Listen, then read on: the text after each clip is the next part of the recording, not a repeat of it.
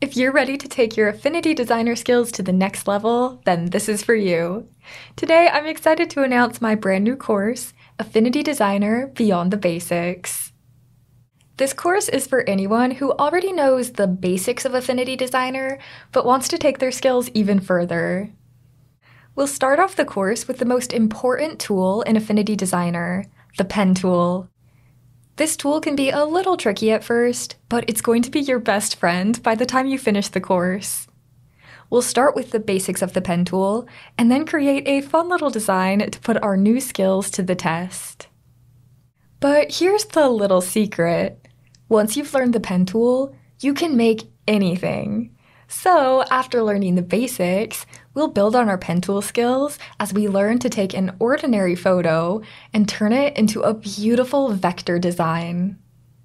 Vectorizing photos is so much fun, and I'll show you easy ways that you can put your own personal style into your designs. But we won't just work with photos. I'll also show you how you can take a sketch that you've drawn on a piece of paper and turn it into an amazing piece of vector art. Turning a hand-drawn sketch into vector art is my favorite thing to do in Affinity Designer.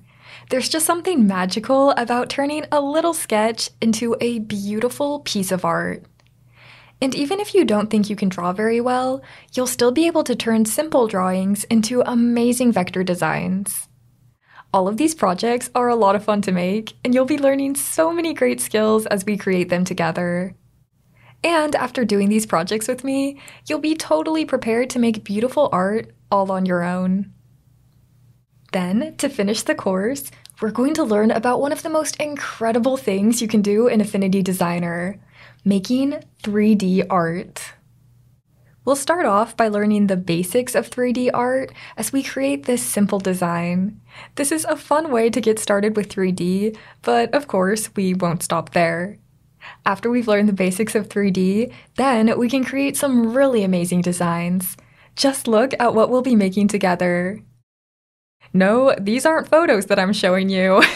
And yes, you will be able to make them. You'll have all the skills you need to make these with me, and then you'll be totally prepared to make 3D art all on your own.